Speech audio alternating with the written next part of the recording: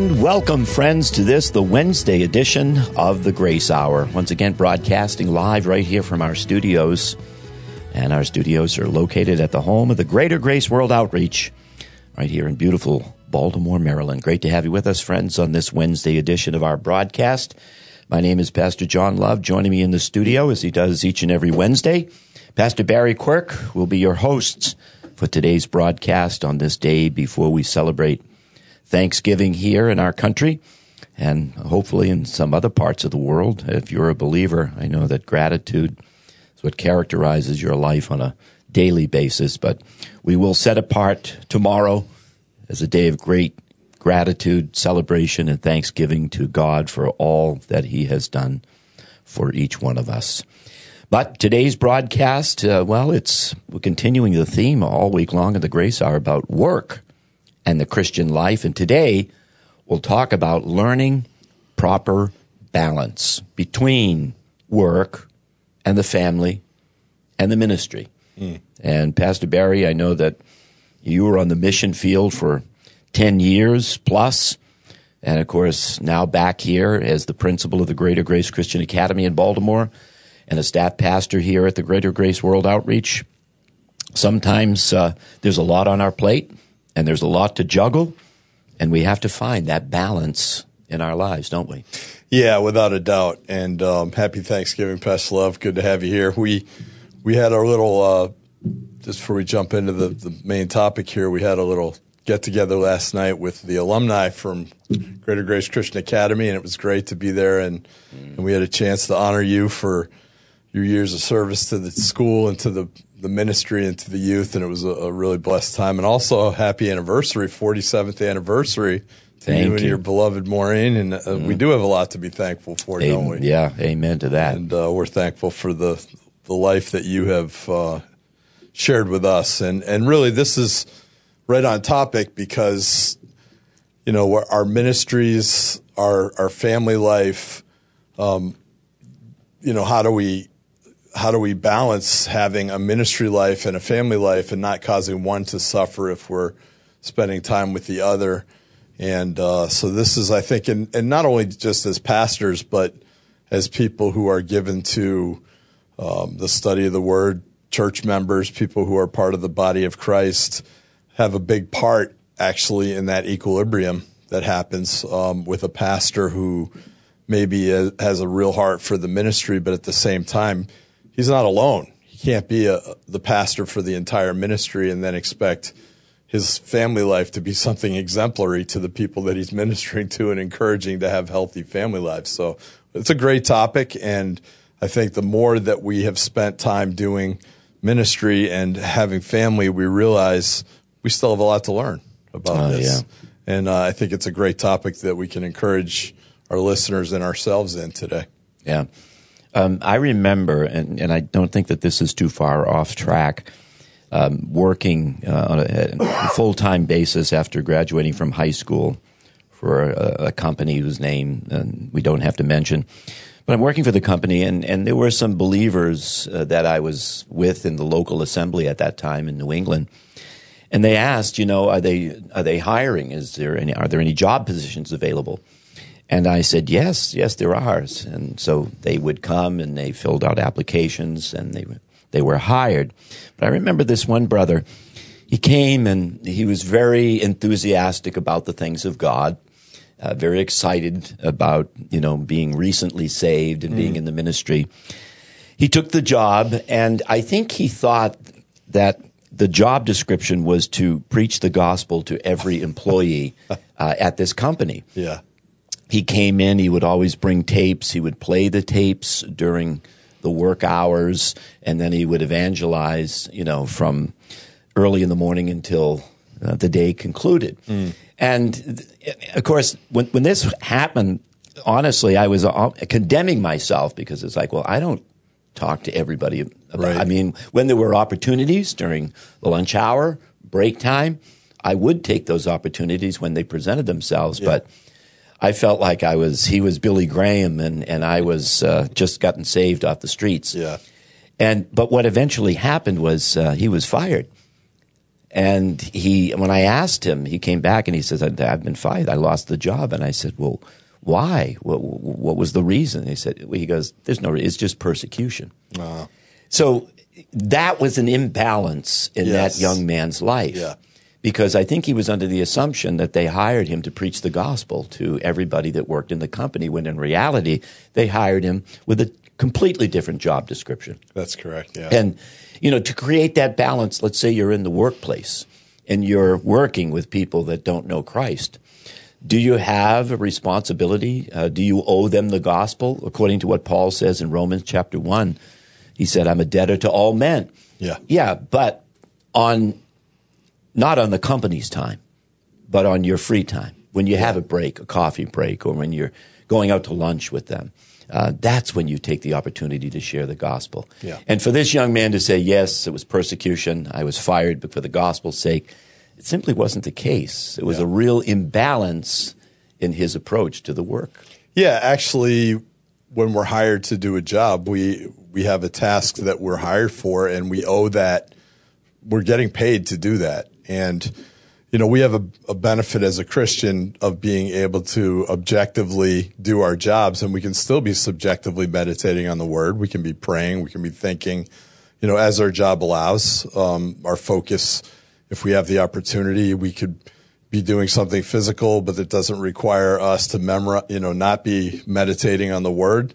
Those are all awesome things. But I really do think, and we've always heard in our ministry that we are to give 8 for 8, right? Yes. We're hired to work for 8 hours. We give 8 hours of work. It doesn't mean we lose our identity. Mm-hmm. It's the difference between our occupation and our vocation. We could be very much settled on what our call is in our life, and then we have a tent-making skill that makes it possible, like the Apostle Paul himself, right? And we always said in Hungary, when I was on the mission field there, we worked at the school, and it was a little different because it was a Christian school and it did have a mission in and of itself. But it really was just to support my missionary habits. Like the mission life, the call of God to be in Hungary and minister the gospel to Hungarians involved having to work. But while we were at work, it's a grace ministry, but it's a works program. And we are getting paid, and there is an expectation, and there's a set of guidelines that we're to follow. And if we're not doing that, then we're being dishonest, because we're collecting money for something that we are promised, but we're doing something very different. So there is a time in our ministry, and we take our opportunities as God allows and leads. There's a time to do the work that's necessary to be able to support the work that's broader than just our job. Yeah. And finding that balance, there's no book that you could purchase that would help you to find that balance between your work and your home, family, ministry. Mm-hmm. You just have to kind of figure that out. And again, you don't want to do one at the expense of the other. Mm-hmm. And it is possible, I think, for somebody, let's say, to be involved in the work of the ministry and to be neglecting their marriage or their family, certainly, or their home, and it can happen. And when something like that does happen, that's when you have to sit down and you've got to say, "Look, I've got some things out of balance in my life. That's right, and I've got to bring some stability back in each area of my life." Yeah, and I think the priorities that we make for ourselves. One article I read this week in preparation for this topic was that somebody said, when you have a call on your life, do you preach the gospel to yourself? Mm-hmm. Like, do you say to yourself, "This is the call I have for you. This is the way I want you to walk ye in it." And it's very easy for us to maybe kind of lose focus of what that call is. And our family lives are an extension of our call. And pardon me, I think it's interesting that we can have ministry with our family, in our family. Our family can be connected with our ministry. And I know in my particular case, it's really hard for my wife if I have a call in my life and it demands a lot of my life, but I don't spend the time to include her in that call. That could be very troubling for her because she is one with me and feels the the stress of my job, or feels the tiredness or the challenges or the problematic things. But if she doesn't feel like she's my partner in it, and that could mean just in prayer life, it could mean just in having a cup of coffee and talking through a few things. And actually, I've found my wife to be a great sounding board for something that we're wise about this. There's certain things that don't need to be brought home. I try to some degree compartmentalize my work life and my home life. But there are other things that she helps me think through and has a good word in season, or, remembers a different time in my life where we did something similar and has something to offer. So I think the priorities that we set for ourselves, the focus that we set for ourselves, we're either going to get a lot of help at home because they're one with us in our vision and our mission and say, hey, this is our vision and our mission, or there's going to be a lot of resentment because there's neglect on my family life and, a lot of emphasis on my work life. Now, there are some practical things which we'll get into, we can talk about, but one really awesome thing is in our schedules, when we set up our schedules, we can set up our schedules with spots in them that are blank on purpose. And I think that, sometimes we confuse the call of God for being a nonstop blur without rest, without Sabbath, and I think that the Sabbath was created for man, not man for the Sabbath. We don't have to be in bondage to, the Sabbath principle. But on the other hand, that principle of rest in our lives is what gives us the ability to be able to minister in a healthy way. And sometimes that rest is being at home, quiet with our family. Sometimes we go with our family and we're just refreshed in our lives and our thinking. Sometimes we combine the two. We have a ministry event, but it's with my family, and I'm not only ministering to the person I'm ministering to, but my family is ministering with me, and it gives a vision for the family we're ministering to, that we too can have a walk with God and be encouraged and still have joy in our lives. And I think one of the mistakes that we make is that we don't make our home life sacred while we have a call on our jobs, and that's an imbalance. Like, the call on our home life is just as valuable as the call in our job life. They're both essential in what we do. And I was always careful in the ministry aspect not to be familiar with the privacy of my home for my wife and for my daughter. And, we definitely had times where we were hospitable and had people over, and it was very much with my wife's encouragement and blessing. And actually, it helped her. It gave her some vision in her ministry as well. But there were other times when she just needed to be with me. She just needed to hear my voice or share her concerns or just know that we're thinking together on the same wavelength. And there were times we really had to dedicate just for that. And this is the sacredness of our home was going to be just for that. So in all these things, we really have to be led by God, led by the Spirit, but also not have a false balance in our hearts. Like, no, my ministry takes priority over my family. Well, you're not going to have a ministry very long if your family bails on you. Yeah, that's so true. Yeah. And I like that thought about rest, because that's an important and a crucial factor in our discussion, really in our theme all week long. Because one of the many promises that Jesus gave was, look, I will give you rest. Yes. In Matthew 11:28-30. And that's something that we need. Now, that's not to say that, it's going to be this perpetual rest and you're going to just kick back and you're not going to be fruitful or productive in your life. That's not what he meant. Yeah. Because on the other side of the coin, we see some people, maybe the question they have to ask themselves is, what is it that I should stop doing? Yes. Because that balance, you hear believers sometimes say, well, I can't do anything, Well, that's not true. And then you have other believers that say, well, I really think I have to do everything. Yeah. Well, that's not true either. Right. Everybody has something to do, and they need to discover what it is that they bring to the table in terms of the work of the ministry, and then they should do it. Yes. Again, it's not going to be nothing, and it's not going to be everything. That's right. But it's going to be something, because it's that which every joint supplies that creates the fullness of who Christ is in his body and his kingdom on the earth. Yeah, absolutely. And actually, I remember Pastor Stevens in his ministry giving definition for success, and that was finding out what the will of God for your life is and doing it. And that doesn't mean that every person is called to the same kind of ministry. And actually, when you consider the life of a pastor, they're called to study to the point of exhaustion, right? Yeah. They counsel people in the midst of their trauma. They're praying so that they have the wherewithal to hear the voice of God in their ministry. They are visiting people who are in challenged situations. They're, in some sense, you'd say, why would anybody want to do that? Well, because of the call. Yeah. And the call is what, when we're called to something, we find our rest not necessarily just in a vacation. Sometimes it's in a quiet moment. I really enjoy the early morning. The older I get, the earlier I get up, whether I like it or not.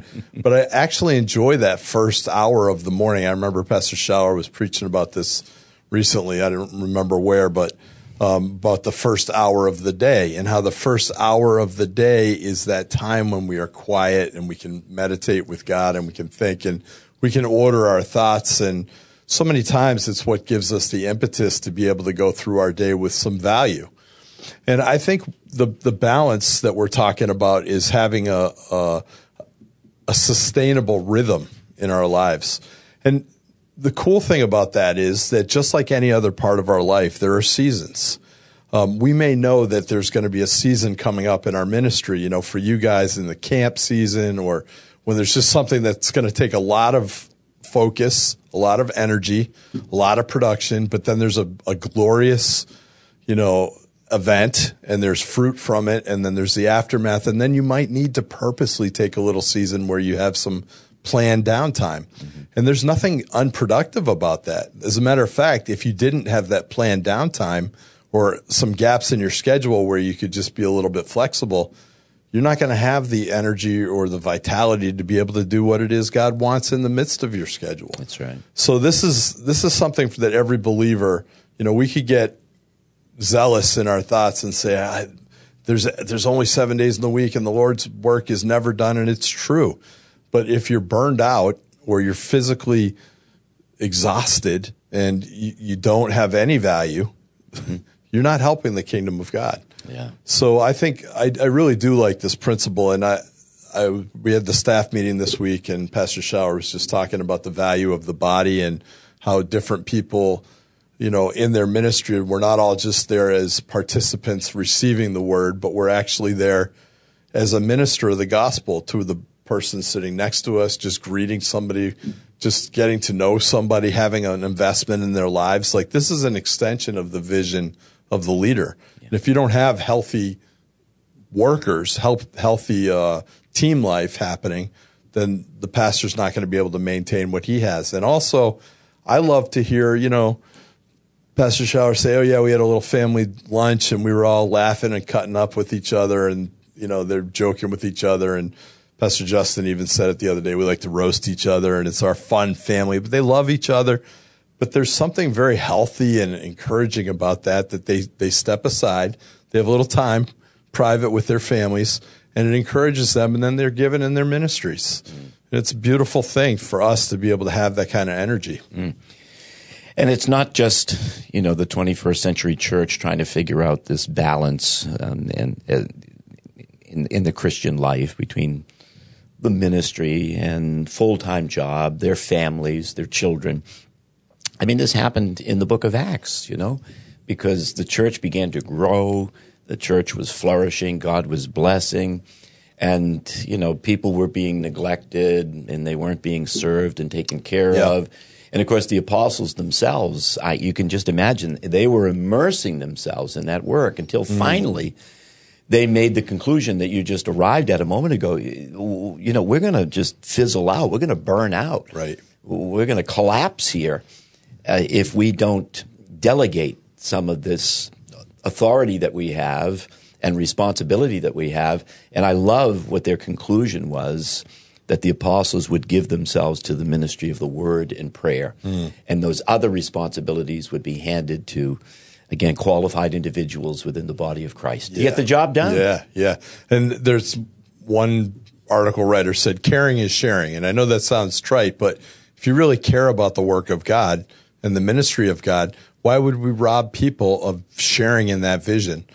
And, we can see many instances in the Bible where men of God delegated or had people in their ministry that would step up and take part of that ministry, and it made the whole thing possible.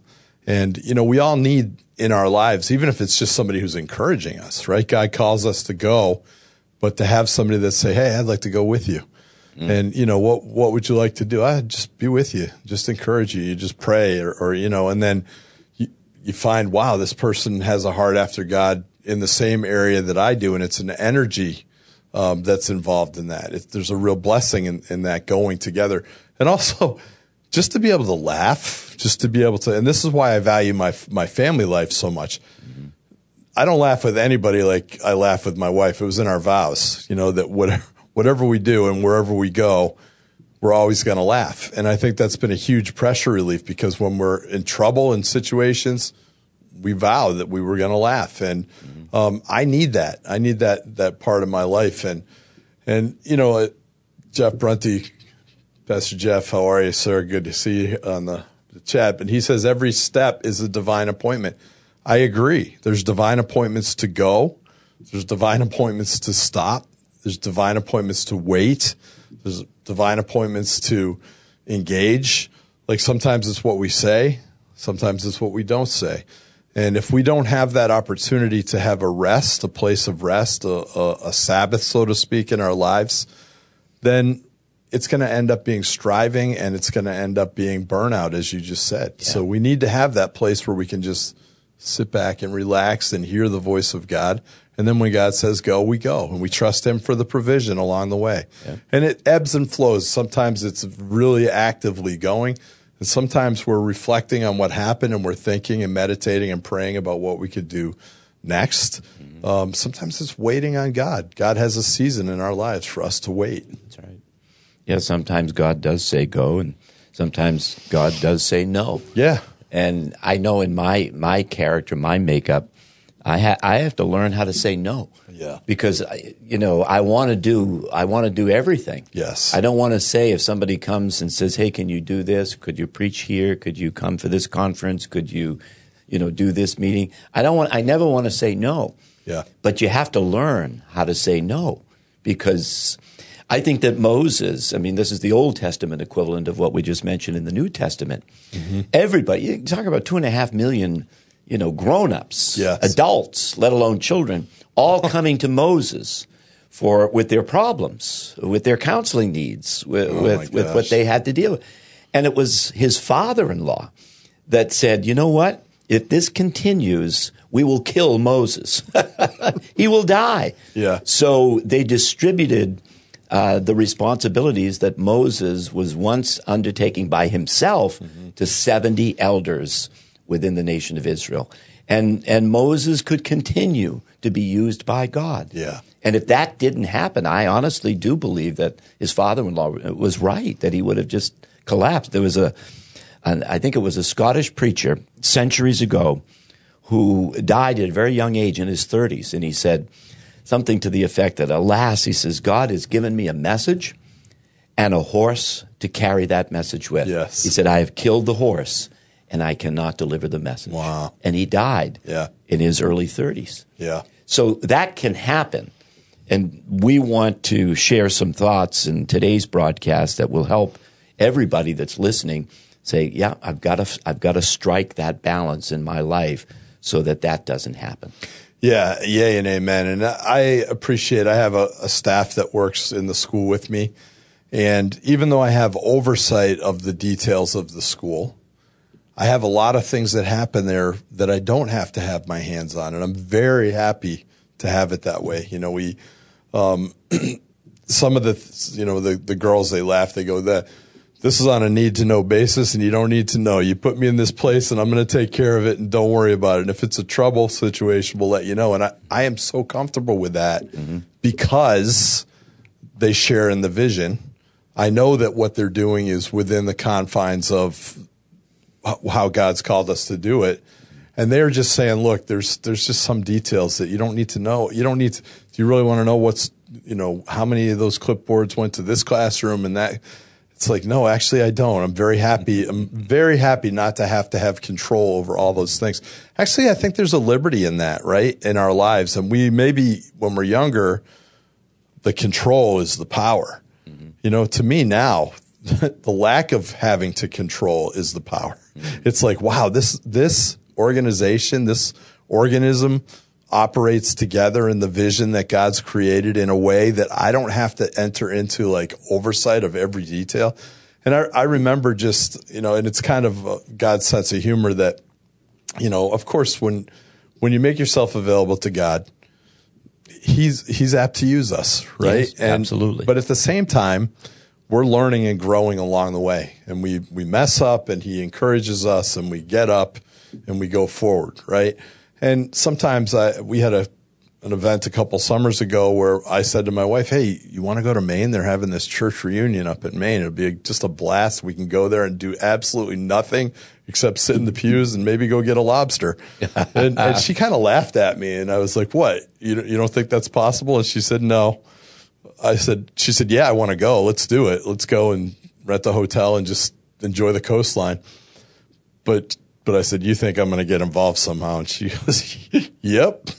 And sure enough, I showed up there, and Pastor Hadley had an emergency, had to come home. And Pastor Colby was like, hey, I need you.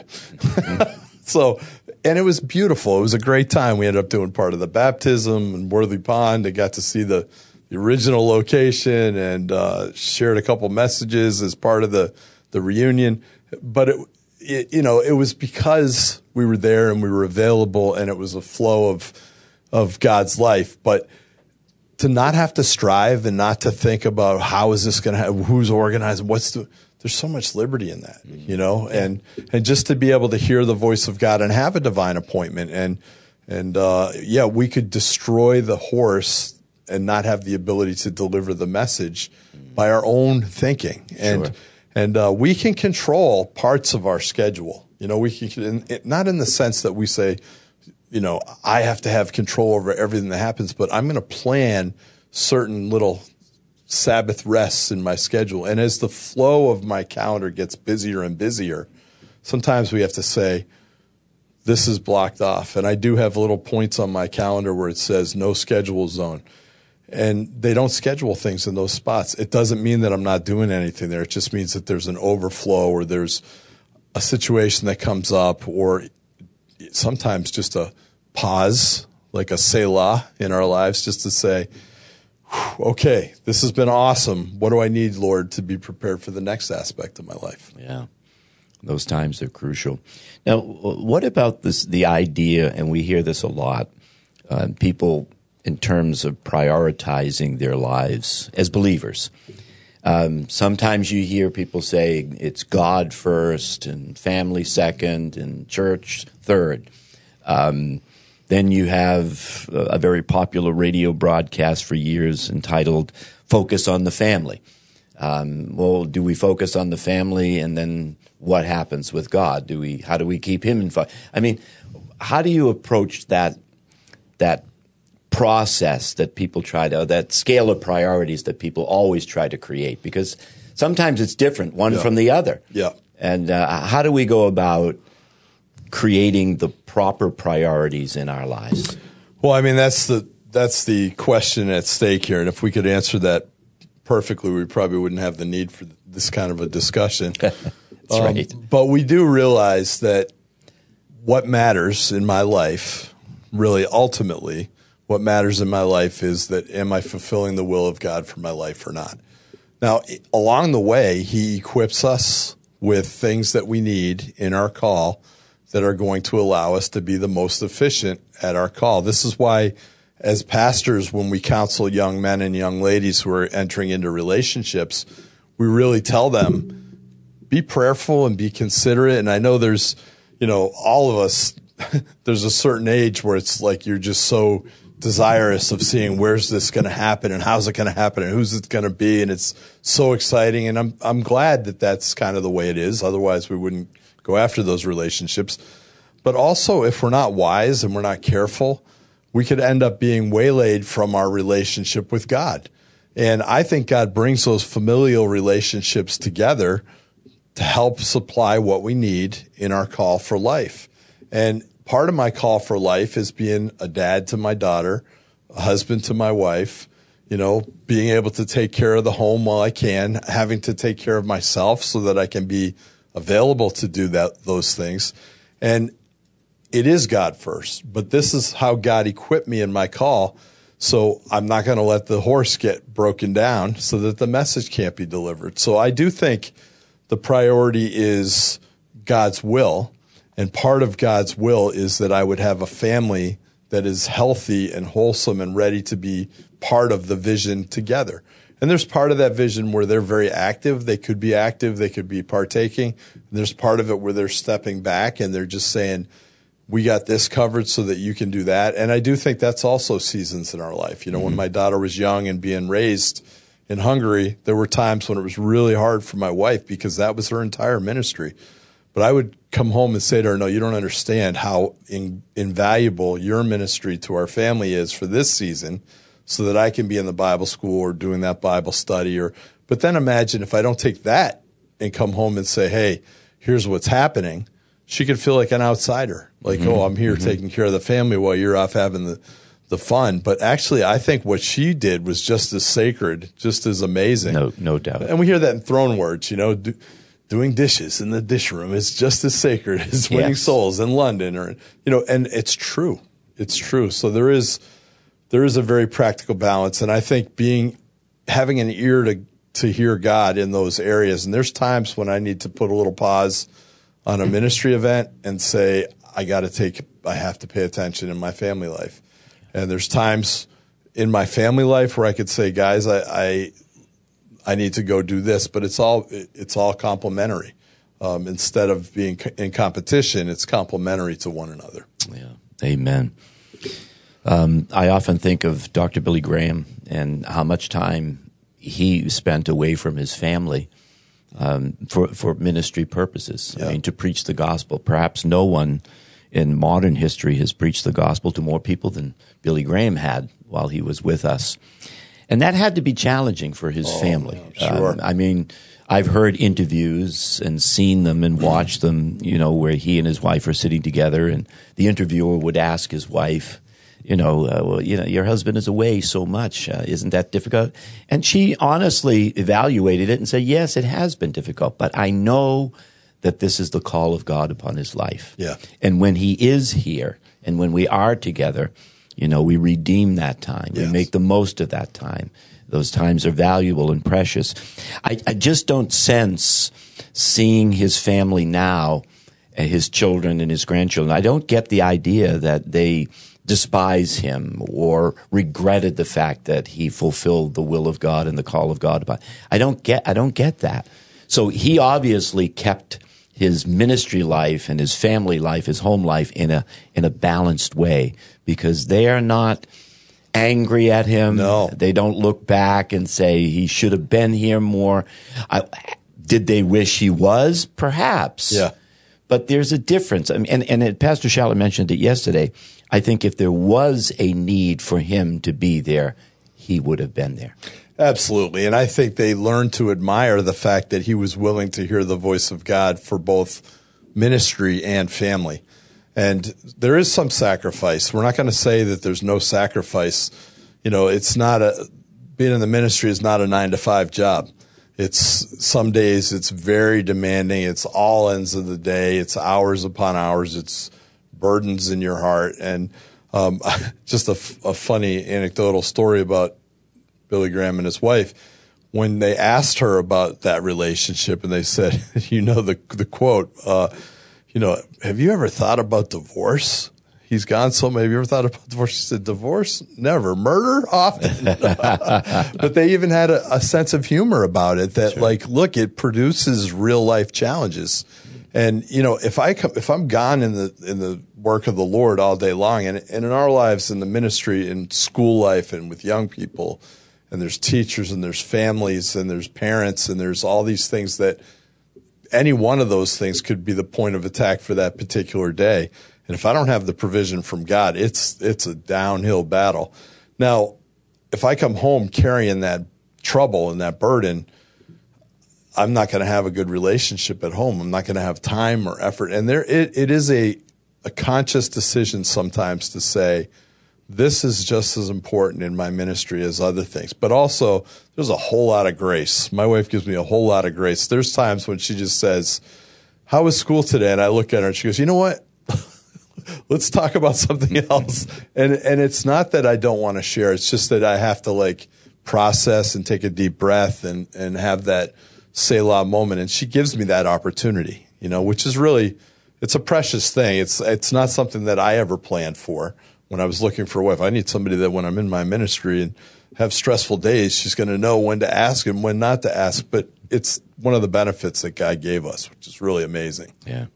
So it goes without saying that when you're involved in the work of the ministry, there will be a price that you have to be willing to pay. And of course, in a marriage relationship, in a family relationship, everybody needs to understand that. Yeah. And then I like what you said about including your spouse or including your family as much as possible. Mm-hmm. I mean, my children growing up and my being the youth pastor in the ministry, that was like a two-edged sword. On the one hand, they were participating and active and involved. On the other hand, it's like, I can't get away from my father. Yes, exactly. Not only is he home all the time with us, but now whenever we want to do anything of a social nature with the church, he's got to be there too. Yeah. So, I mean, there were times when I actually would apologize to my children and say, look, I'm so sorry that I have to constantly be around a guy that's always present. Yeah. But they, they got through it and they realized that, there were sacrifices that they would have to make as well. For sure. I mean, I was my daughter's principal in high school, and I knew that was a challenge for her, and we were overseas, and it was different. And but I would, I took the course where I would walk into the cafeteria and say, "Oh, my daughter, my precious daughter," and give her a kiss on the cheek, and she'd be like, "Dad, get out of here." And I did it. In one sense, it drove her crazy. On the other sense, it was a great privilege, She had, and I always purposed, like, I'm not going to treat her any more special than any of the other students, but also I'm not going to treat her any less than any of the other students, because the temptation could be, oh, that's just my family. They don't get the same benefit that, no, they're just as much as part of that vision and the people, any other area. And I picked and chose. There were things where maybe other parents would get involved, going on a trip or a field trip, or when I just said, I'm not going to do that. I'm going to give her a little liberty to be able to do her thing. I know for the most part, I think the fact that we gave liberty, she really wouldn't care about, certain things. I'm thinking of a play we did for one of the high school banquets that she was in, and it just had a little costume mishap, and she's just looking at me like, oh my gosh, this is my dad, running around the room, and I was dressed like the Incredible Hulk and green paint all over me. And anyway, it's just a funny situation, but we still laugh about it, it's, and to this day, it's like, oh my gosh, my friends are all there watching you run around, and I had a rip in my pants, and it was just one of those situations. But, graciousness, we get the graciousness back when we invest in. Mm-hmm. So it's an amazing thing, and it shouldn't be our expectation that you should give me room. No, we can cultivate that, right? And when we do, and we spend the right time and quality time, it's not going to probably be quantity of time. And when you have a youth ministry, or you have, something in the line of a leadership in a ministry, it's probably less quantity, because it takes a lot, as you said. I mean, Billy Graham had a ministry that was so much bigger, and in Hungary, I was part of watching the organization of the Franklin Graham ministry, because they came to the local church early, and they had really delegates that would go before them and work with the locals and figure out the translation and who's going to come and minister and counsel after the salvation call, and what churches would we refer them to. And it's a huge work. Yeah. It's not just Franklin Graham, who has an amazing work on his own, but there is a huge work. But when we invest time with our families and we give them the quality that they need to feel a part of the ministry, and then they have a vision themselves to give you what you need for that ministry, you get a lot more back than just expecting it, which is unfair to them, and it's really not a right stewardship of what God gave you as a resource for your ministry. Yeah. And I remember all of those conversations while we were in Bible college years ago, because often as students we would come together and the question would be asked, how are you doing and how are you handling this with full-time Bible college, full-time work, and not neglecting your marriage or your children? We talked about that a lot. And basically, there was no formula that someone presented to any of us that said, here it is, this is how you do it. We basically all said, just keep walking with God and figure it out. It's a faith Find walk. the balance. Yeah. That's all. Yes. It's not rocket science. Yeah. Right? Yeah. It really is a work of faith. If God called me and God is equipping me, I have to trust God for his provision, but I also have to be sensitive to the resources he gave me, being faithful to the call. It's not a mismanagement of any. It's so much above us anyways, right? The work of God is so far above us. It's a privilege for us to be a part of that work of God.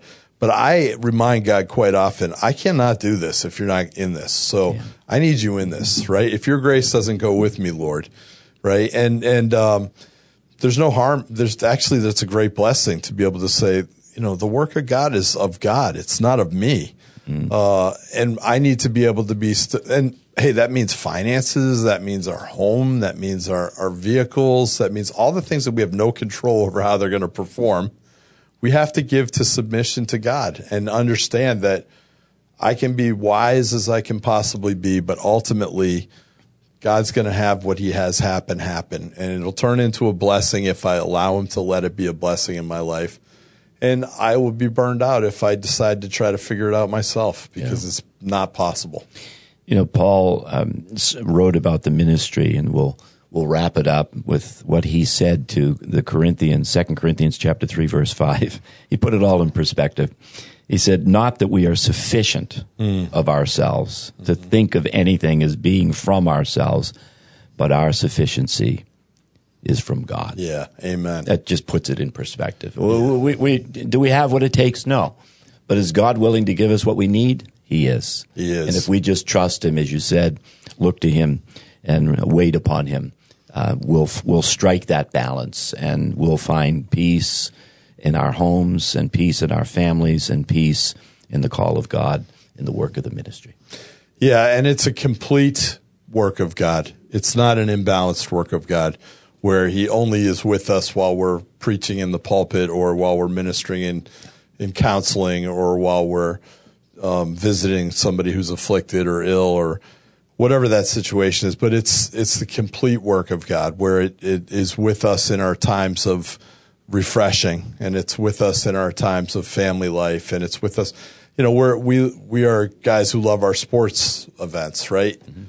And in this day and age with the 24-hour sports programs and soccer in this country at 6 hours ahead, we could be nonstop given to that, right? But it would become sublimation. Sure. Instead of being something that we can enjoy and partake of in a healthy manner when time is appropriate, it could become an idol in our lives. And our families could become an idol in our lives, right? We could cling so tightly to our family life that we lose the work of God. That's right. And that's why this balance, true balance with God, and it involves giving it to God. It involves listening to what God gives us, focusing on it, not being a poor steward of the time that he gives us. God will be faithful to reveal himself, and there'll be ebbs and flows, and we'll have successful times and we'll have times of challenge. But at the end of the day, when it's all said and done, did we find out what God had for us, and were we willing to let him do it? Amen. Well, we hope that we've been able to shed some light on this all-important theme about learning that balance between work and home life and ministry work.